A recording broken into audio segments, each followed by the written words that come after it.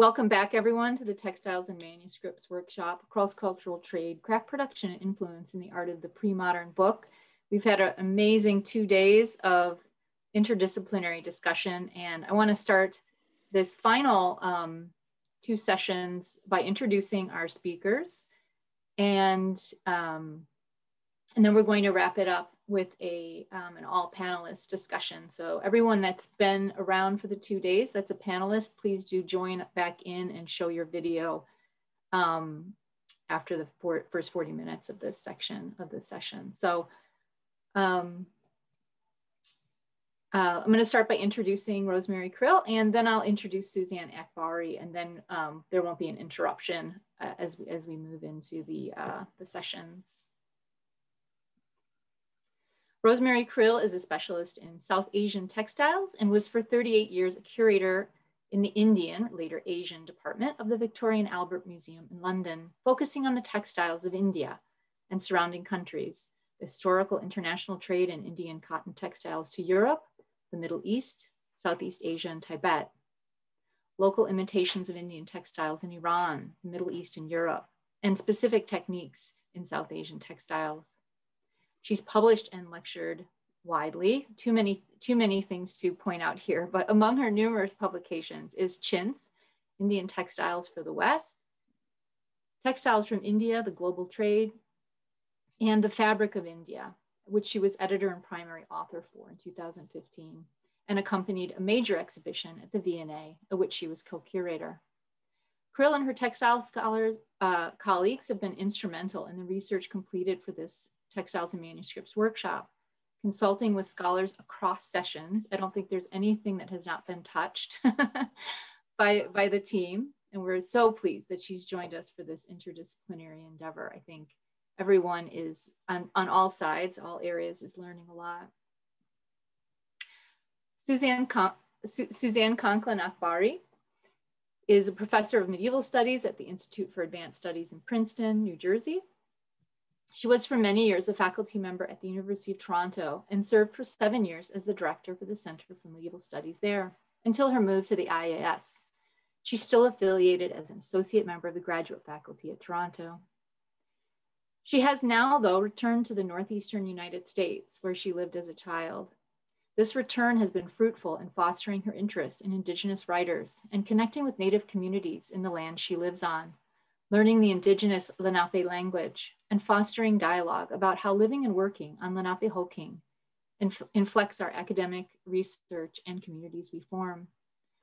Among her numerous books and publications on pedagogy, writing, medieval science, and literature, she's also involved in 2 global medieval studies projects, the Practices of Commentary and the project we're gathered for today, the Book in the Silk Roads, which she's co-principal investigator. Among her many other pursuits, she's also co-editor of the Norton Anthology of World Literature and co-hosts an amazing, I highly recommend it, podcast called The Spouter Inn. I feel like it's a graduate seminar all on its own, if anyone can catch it. Akbari is a co-curator for the upcoming exhibit at the Aga Khan Museum in Toronto entitled The Book on the Silk Roads, which is scheduled to open in October of this year. And I hope everyone can visit it virtually or otherwise before it closes next February. Please join me in welcoming Rosemary Crill and Suzanne Akbari.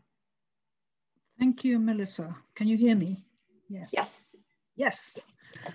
And thank you for inviting me onto this great project. Over the past months, my textile colleagues and I have seen images of several hundred textiles from the different sections of this project. This remarkable material has given us all a lot to think about in terms of historic textile trade and production, as well as the dating of textiles. I should emphasize that our findings have been made mostly on the basis of the objects shown to us by the various teams. As we've been hearing, there are plenty of other collections out there that may use completely different textiles in quite different ways, and I hope this workshop might bring these to light. I'm immensely grateful to everyone who's shared images with us, and I'd especially like to thank Hawk Kacherian for his amazing Armenian resource. I should also mention that for various and obvious reasons, we've only been able to study photographs of these textiles, not the real objects. This is never an ideal basis from which to discuss textiles, as understanding their materials and techniques is so crucial to their identification, as we just saw when we were discussing the Pullman manuscripts in the last session, trying to work out whether it was wool or not in the chat. One of the most obvious things to have come out of this workshop is that textiles are uniquely adaptable to a huge variety of uses, being physically thin and flexible and divisible into convenient sizes. As we've also seen, they're eminently transportable. We've seen Turkish, Persian, Italian, and Chinese silks used in Ethiopia, like the ones on the top row here, and below, European roller prints in Yemen, Chinese silks in Mongolia, and Indian textiles in Turkey, Burma, and all points in between. The versatility of textiles increases even further when they're recycled from earlier usages, as were so many of the pieces seen in the different areas of this project. In most cases, we can only speculate on what the original pieces were used for, and this of course would vary from region to region. But we know, for example, that patterned curtains and ritual garments were certainly used in Ethiopia, like these modern examples.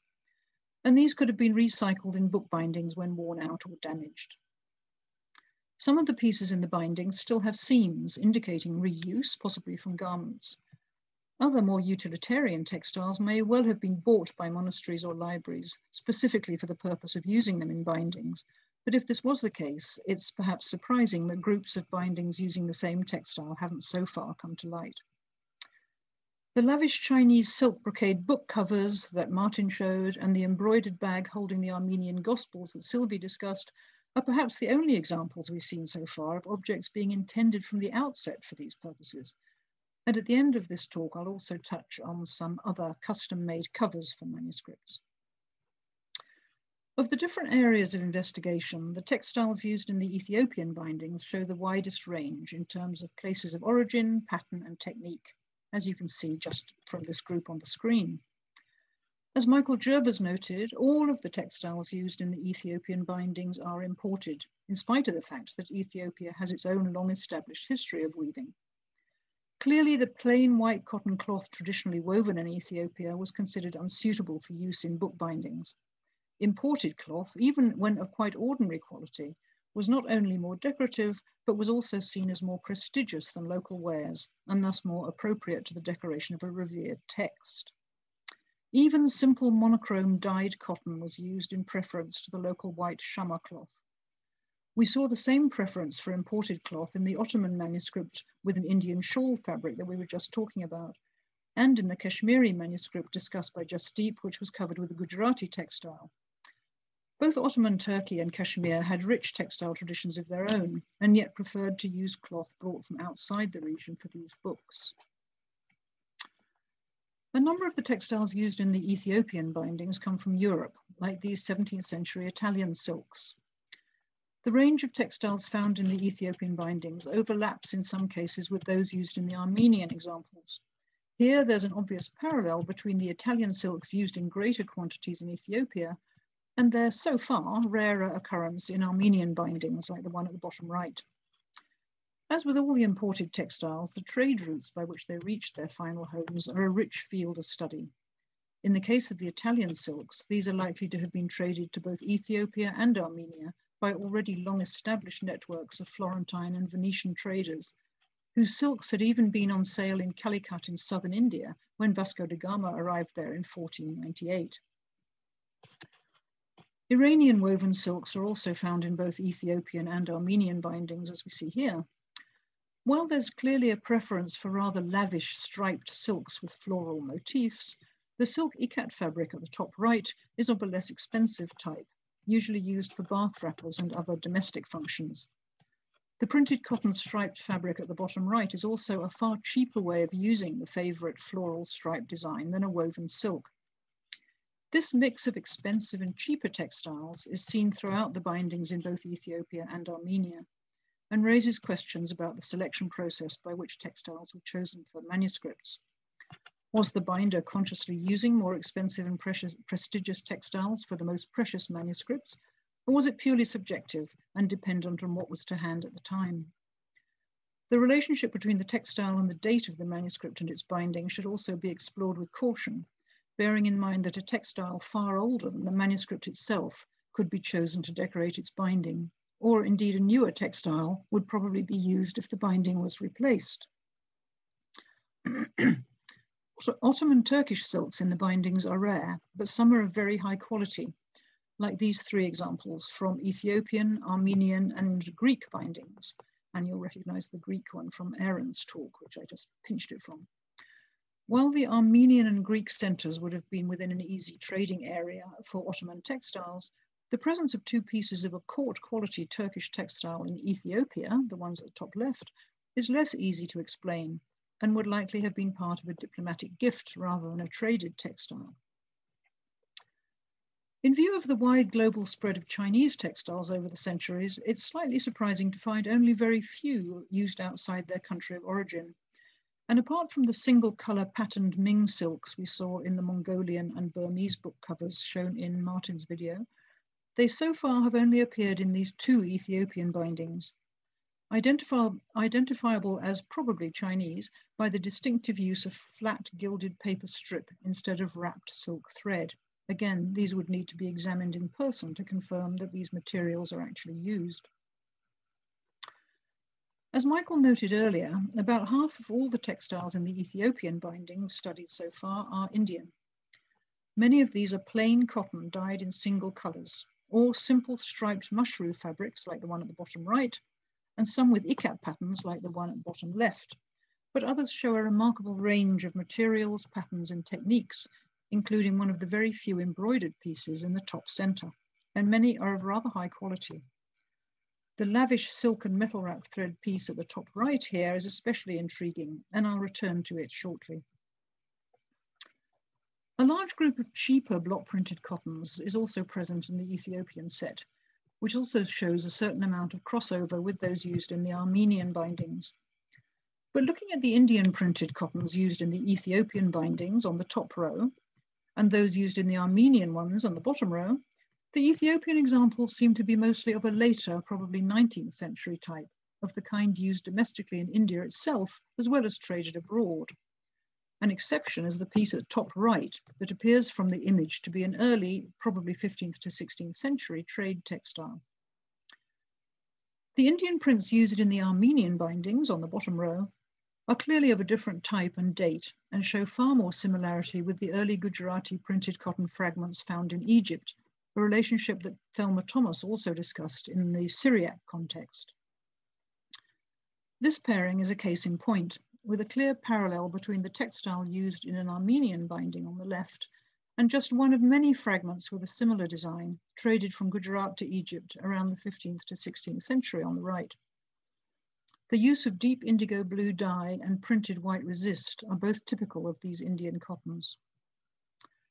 Another piece, in my view, likely to be of Indian origin, and I know we've discussed this one a few times, is the one on the left discussed earlier by Sylvie, for which a date of the 17th or 18th century had been suggested on the basis of its rather elaborate floral design. However, as we've heard, the binding is dated 1597 and shows no sign of rebinding, which strongly indicates that the textile must also be no later than the late 16th century. A comparable piece in the Ashmolean Museum on the right from the Newbury collection of early Indian fabrics found in Egypt is of a similar type, even sharing the small white resist circles scattered amongst the tendrils.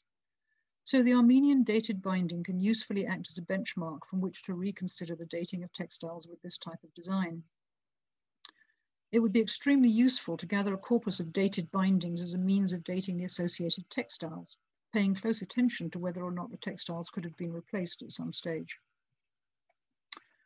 A type of Indian cloth that appears only rarely in Armenian bindings is known as chintz when exported to Europe, and kalamkari in India and Iran, like these examples. As we heard from Thelma Thomas, they were made for Armenian churches, both in Armenian trading settlements in India and for export to Armenian centers like New Julfa and Jerusalem. The piece in the binding on the left was cut from a larger object, probably a hanging or vestment like the one on the right. These winged cherubs are a favorite Armenian motif and are often carved onto gravestones in Armenian cemeteries in India, as well as appearing on chintz textiles made for that market. This chintz fragment is undoubtedly Indian. The hand drawing, as opposed to printing technique, was perfected there, and its use is often a reliable way of distinguishing Indian textiles from their imitations made in Iran or Turkey. It's noticeable that the placing of this winged cherub within the binding has been done with care, something that's noticeably absent in many of the bindings, where the textiles are often rather haphazardly placed, sometimes with the design upside down or with 2 or 3 fragments of different textiles stuck together. Obviously, figurative designs like this one lend themselves to a particular placing on the board, unlike the repeating patterns that are seen in most of the Armenian binding textiles. One of the few other examples where unusual care was given uses another figurative Indian chintz fabric, in which these 2 matched parrots are beautifully placed at the front and back of the binding. Perhaps not surprisingly, it seems that these figurative designs were respected in terms of their treatment in the binding more than a repeat design. These particular parrots may have come from a more secular textile, like this hanging in the middle for a bed or wall, which would originally have been made for export. Tree patterns like this often have birds flying about their branches, as you can see in the detail on the right. Less elaborately drawn and dyed, but still apparently hand-drawn with white resist, are these Indian textiles on 2 Armenian bindings with white curly motifs above rows of dots. And if I can use my cursor, I'm talking about this design here on the left one. They can be attributed to India because the uneven outlines and spacing of the designs identify the technique as hand-drawing rather than block printing. As I mentioned earlier, this kind of hand drawing of a white resist against a coloured ground wasn't widely done in either Turkey or Iran. Many of the Armenian bindings use textiles with somewhat crude single colour red block prints like these. And these were probably made locally in Diyarbakir, today in southeast Turkey, using locally grown cotton and madder dye. We know that Diyarbakir had been a centre of cotton production since the 15th century, known for its madder-dyed red or red and white textiles. By the early 19th century, there were some 500 printers working there. Much of what they produced from the 17th century onwards was in imitation of Indian imported printed cottons, which were superior in quality and, according to 17th century records, cost 3 times as much as the local versions. The textile on the far right here is clearly very much in the Indian style. The textile on the far left is printed in imitation of an Indian tie-dyed design, like the Indian turban cloth in the center. There are many imitations of Indian tie-dyed textiles in the Armenian set, and these are almost certainly printed in Diyarbakir. But another possibility raises its head. Such block prints were also done in Madras, now Chennai, in southeast India, like the piece on the far right. While the Indian prints would still be superior to the Diyarbakir ones, it's possible that the Diyarbakir prints were made not in direct imitation of Indian tie-dyed textiles, but were actually copying South Indian prints. We've been attributing most of the Indian prints used in the Ethiopian and Armenian bindings to Gujarat in northwest India, and that's certainly likely to be the case. But Madras, with its own block printing industry, and more importantly, its prominent Armenian merchant community, can't be ruled out as a place of origin for at least some of these prints. On the left is another printed imitation of an Indian tie-dyed fabric, in this case with the familiar spotted design. As you can see from the piece on the right, printed imitations were also made in India itself, like this piece from Surat in Gujarat. While the printed textile on the left is likely to be from Diyarbakir in Turkey, its debt to an Indian source is clear. An Indian tie-dyed silk textile was shown by Ayob in his video, being held as an indicator of status by an Ethiopian ruler in the early 20th century, another example of a common use of Indian textiles in Ethiopia and Armenia. So why are Indian textiles so ubiquitous and so influential? You've seen this map before. I don't need to tell this group about trade routes, but this basic map is useful as a reminder of the centrality of India in both maritime and overland global trade routes. This centrality isn't only geographical, but also cultural. India dominated the world's textile trade for several millennia. The sea trade from Gujarat, which in case you're not familiar with Gujarat is here by the Eye of India, to ports such as Mocha and Aden on the tip of the Arabian Peninsula here, and the Ethiopian port of Massawa just across here, brought textiles which were then carried further overland.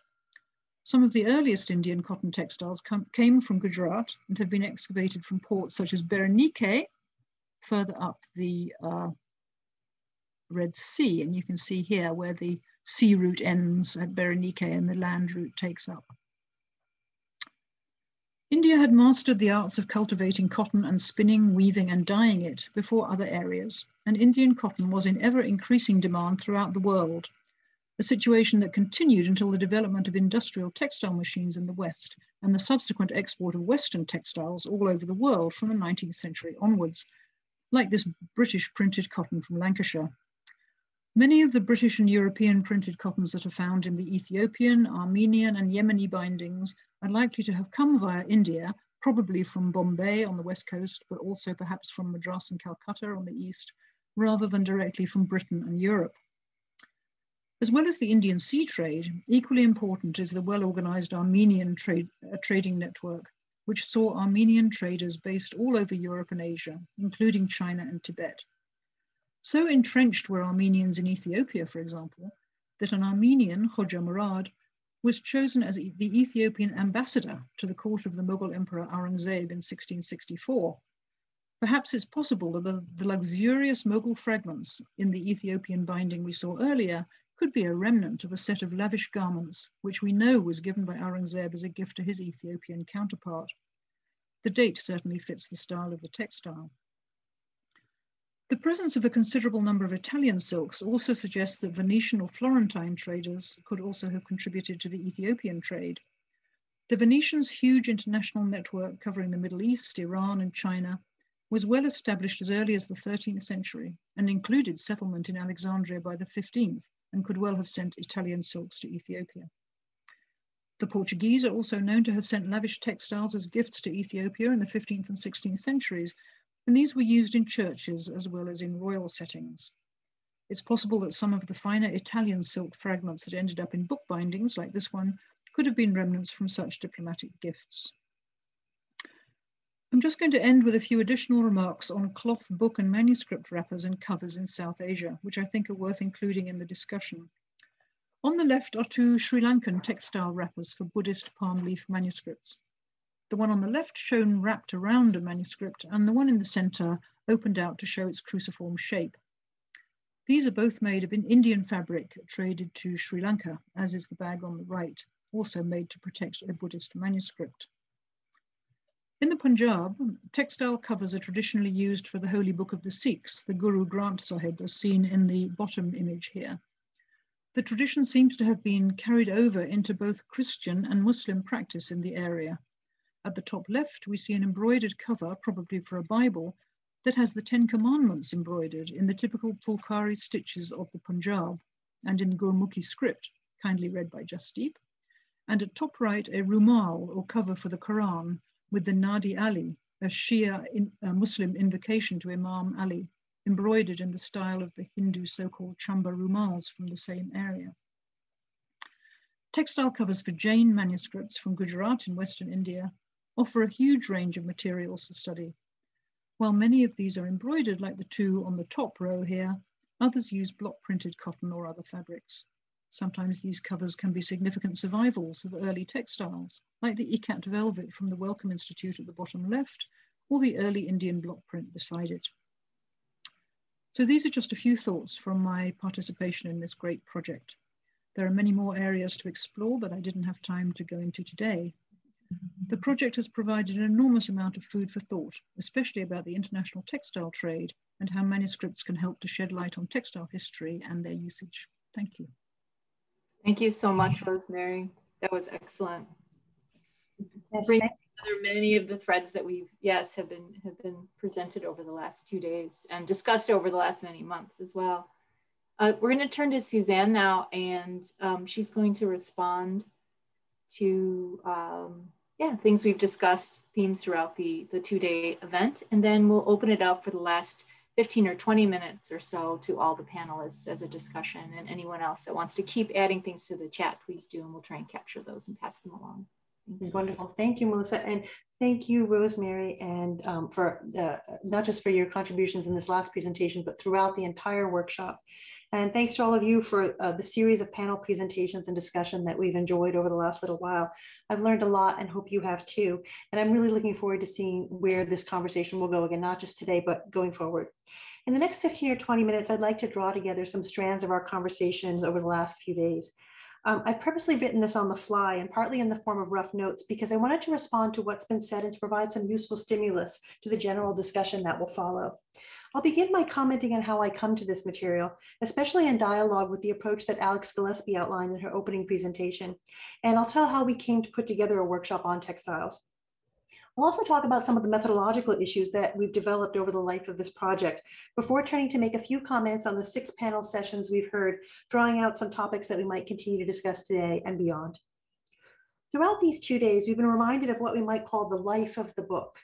First, in Hawk Kacharian's moving words, when he said that the manuscript needs to be open to breathe, he said, the manuscript is alive.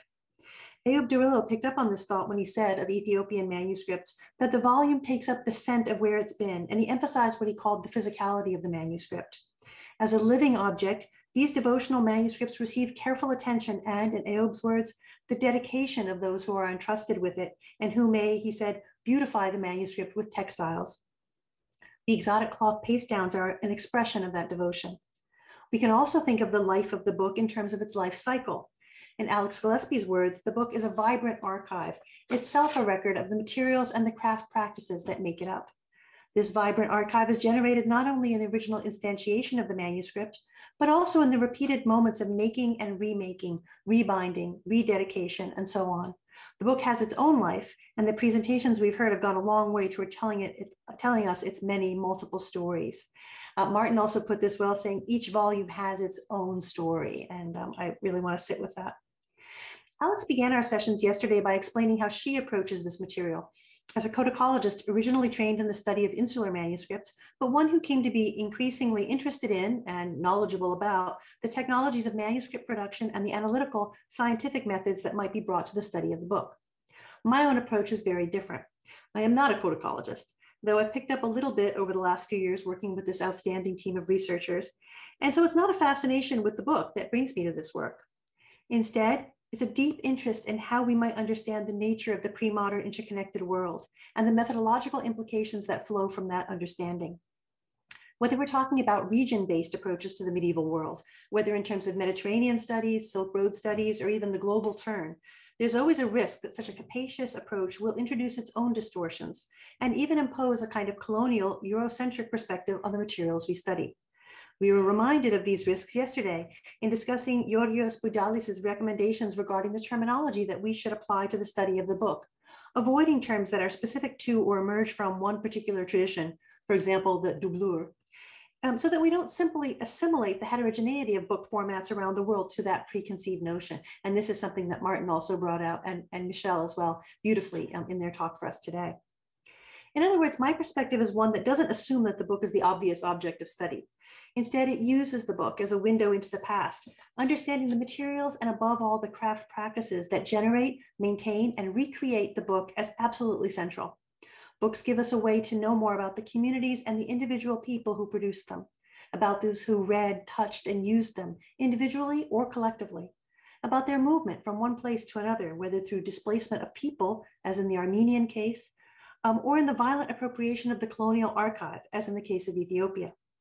The history of one individual book is a way to tell one strand in a rich and complex account of the past. This work, however, as we all know, requires collaboration, which is something that has preoccupied us over the last few years in the Book in the Silk Roads project. Not whether to collaborate, which we knew we had to do, but how. From the earliest project phase, we drew together groups of people who could help us to think through some of the guiding questions. What kind of terminology to use, how to think about periodization, whether to focus on regional entanglements or on global perspectives. And we've continued in an iterative way to develop networks of collaboration that would help us, in Alex Gillespie's words, to build a network that takes us out of those silos. In particular, we've come to focus on single objects, a block printed leaf from the Dunhuang Caves held at the Royal Ontario Museum, the Kashmiri manuscript at the Fisher Library, which we heard about earlier today, and many others, in a series of case studies that draw together a team of specialists, each of whom brings a very different kind of expertise to the object. Each team is different depending upon the object. One technician might carry out the micro CT scanning of the manuscript binding. A specialist in literary or intellectual history might provide expertise on the text contained in that book. Another might be a conservator with particular knowledge of the paper or the parchment types, and so on. I won't go into more detail about this approach now, but I mention it both because it provides insight into the project as a whole, and because it informs the way we've developed this workshop, drawing together a cluster of researchers around a particular object, a particular tradition, and asking them to place it in its larger regional context, here with a particular focus on textiles. And importantly, this has been an iterative approach, both with regard to the research teams, where we've added expertise to each panel as we proceeded, and with regard to the audience experience. As you know, the pre-recorded videos have provided a basis for workshop attendees to enter the material, and the live discussions have provided a basis for greater depth and sharing of conclusions across regional fields. In the case of the session on Islamic manuscripts, we've even had richer engagement made possible by one set of researchers, Karen Shepper and Sabina Schmidtke, making the video and with a particular focus on Yemeni manuscripts, and a second set of researchers offering their perspectives on the field today. I can't take credit for putting together the events of this beautiful workshop, but I can take credit for continuously nagging our book and the Silk Roads group about textiles and manuscripts, asking what were they for? What did they mean? And that's ultimately what brought us here today. More seriously, what began my interest in textiles and manuscripts was the study in 2019 of the textiles in one particular Ethiopian manuscript, which I presented in February at the Getty in a visit just before the lockdown. And it was titled, the talk I gave was titled Cover Up and Unveiling, Ethiopian Manuscripts and Representing Africa and Medieval Studies. It was a chance for me to talk about our research project in general and to make some comparisons between the Ethiopian gospel book that I was studying and related objects in the Getty's own collection. At Brian Keene's encouragement, however, I had widened the focus of that study day beyond the Ethiopian manuscripts to consider textiles and manuscripts among the Getty's holdings more generally, and also to share some preliminary work at that time that we'd done on the Kashmiri manuscript of the Fisher, which we discussed earlier. This in turn stimulated conversations, including my first meeting with Nancy Turner, which was wonderful, both at the Getty and again back home, resulting in our Book in the Silk Roads team deciding to do a workshop on textiles and manuscripts. This event, we realized, would provide both specialist knowledge of each particular tradition, focused on one exemplar, whether Syriac, Armenian, and so on. But it would also provide an opportunity to talk across fields, discovering common ground and unexpected linkages that might help us to better understand the nature of the interconnected pre-modern world. I'd like to briefly share my PowerPoint now. So I want to show you a few images.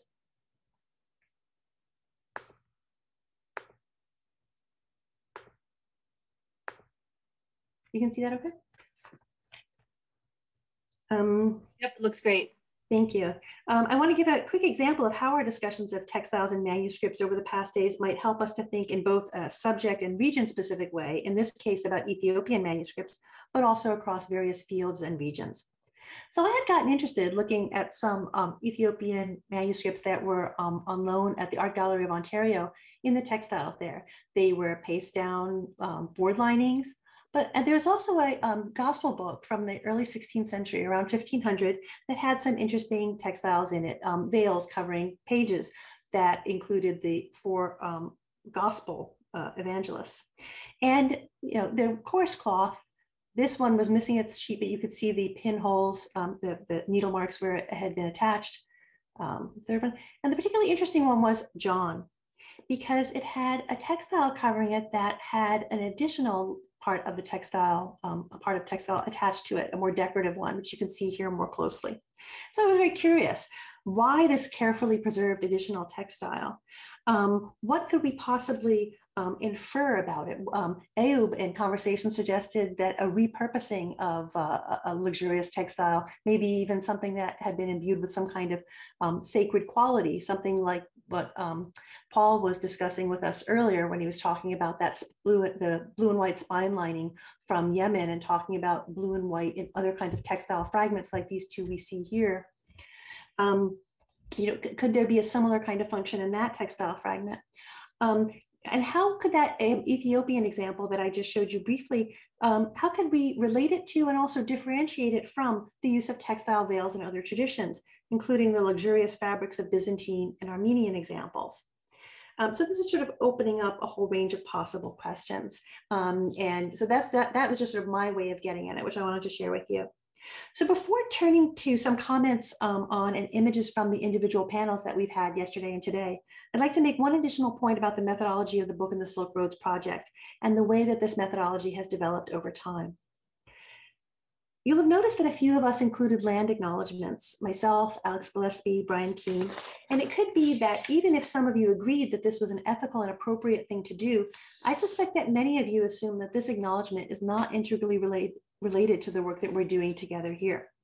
On a deeper level, though, pertaining to the backbone of the ongoing work of the project, this grounding of our work, beginning with the land we're on, this specific land that we're on, is fundamental. If we wish to approach the global pre-modern, we need to begin with the land that we are on, placing the local in tension with, in conversation with, in relation with the global. There's a great deal to say about how this might work in methodological terms, and I'm happy to talk about this either today or in some other setting. But for our purposes today, let me illustrate how this approach informs our work with one particular example, as you can see, birch bark, here in situ. We have been thinking for some time about writing substrates. As Alex mentioned in her opening remarks yesterday, the word beach is cognate with the word book in early English, and many languages preserve this relationship between their word for the book and the substrate upon which it is written. It's natural then that our thoughts would turn to parchment, paper, and inevitably birch bark. If you had asked me at the beginning of our work on the Book in the Silk Roads project what a workshop on birch bark substrates might look like, I would have said the following. We'll divide up the workshop across 2 days, half a day each on the use of birch bark as a substrate in 3 regions: Scandinavia, Northern Russia, Northwest India, especially Kashmir, and the indigenous populations of the Great Lakes and Eastern woodland regions of North America. Now, however, our approach looks very different. If we begin with the local, with the land that we're on, we need to slow down and think carefully about our approach. How can we do so in a respectful way and with the full acknowledgement of the relationships, both human and non-human, that are involved? I won't take more time today to talk about this thinking and planning, but I mention it to give a sense of our methodology, the extent to which we aim to situate the global in relationship to the local, and our iterative approach in developing our research methodologies and our collaborations, which we understand as ongoing relationships. So let me turn now from my prepared remarks to some comments that pick up on the sequence of panels we've heard, which I hope will open out into a general discussion amongst the panelists with questions and comments from the audience.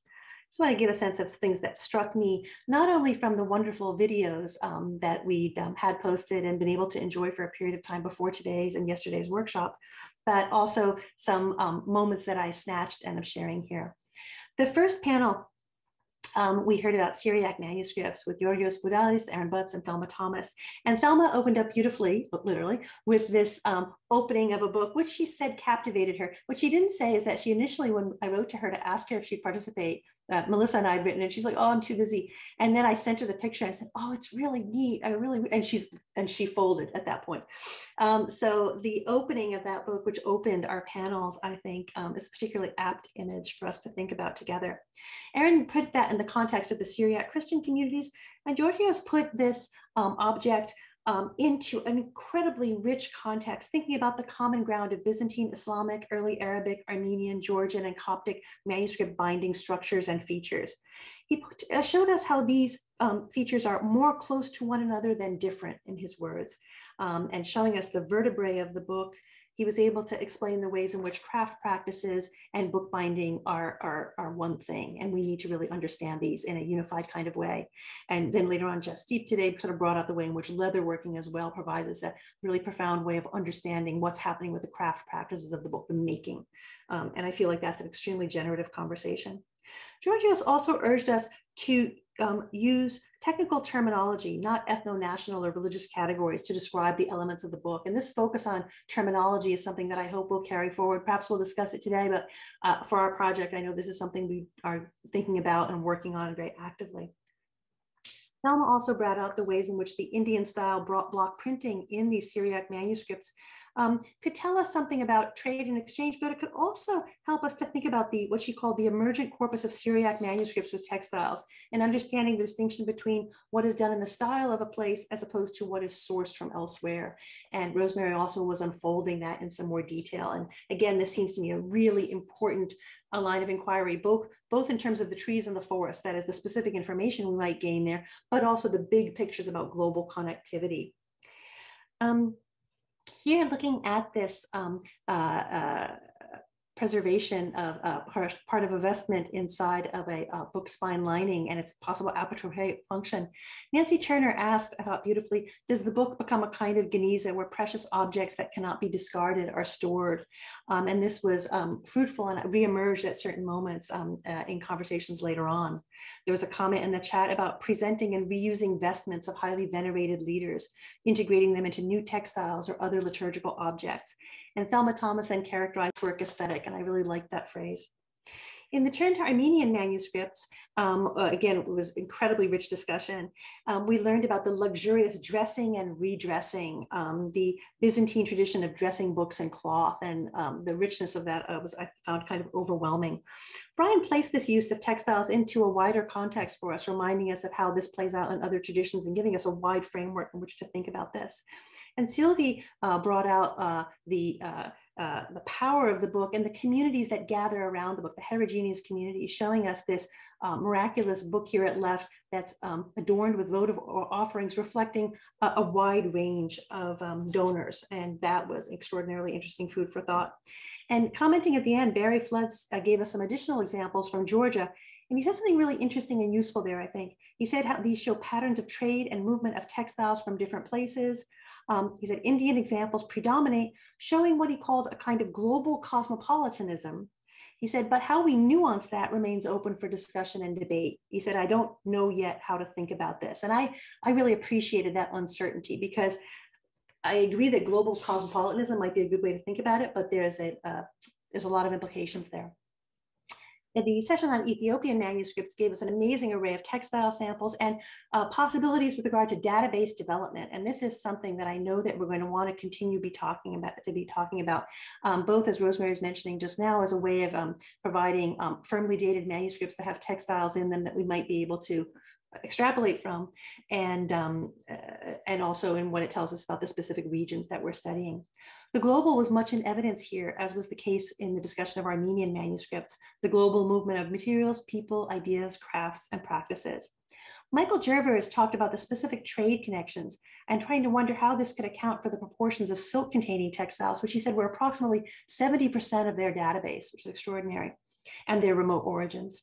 And he asked, what were the specific trade connections that made possible the availability of Chinese and other Far Eastern textiles in the highlands of Ethiopia? So in other words, not just what networks of trade and exchange brought these materials across the Indian Ocean, but from the East African coast up into the highlands, because that's also requires some serious thought.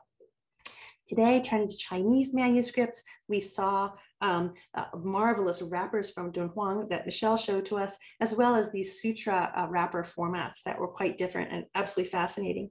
Martin encouraged us to think carefully about the vocabulary we use. Michelle had already said we needed to think about whether recto and verso were really the terms we wanted to use for those sutra wrappers. And Martin explained how the codex has a very different meaning in Chinese book forms. Manuscript too doesn't really make sense in that context, because while we could talk about a movement from manuscript to print in the European setting, these two formats absolutely coexist in China. And so it's a very different environment. He also brought out dating questions, because in the printing situation, the colophons can provide unreliable evidence. They can give a sense of when the block was made, but not a sense of when the printing was done or anything else. They can, however, provide evidence about the life of the book, that is the way in which it moved from hand to hand. And that is a rich and valuable thing. Finally, Martin emphasized the distinction between museums and libraries, which can hold very similar objects. And a museum might understand it as being a textile with some text, whereas the library will understand it as a text, maybe it has a textile. So increasing communication and making sure that there's good metadata and that labeling and digitization is being carried out in a useful kind of way to mobilize everything that the object can tell us.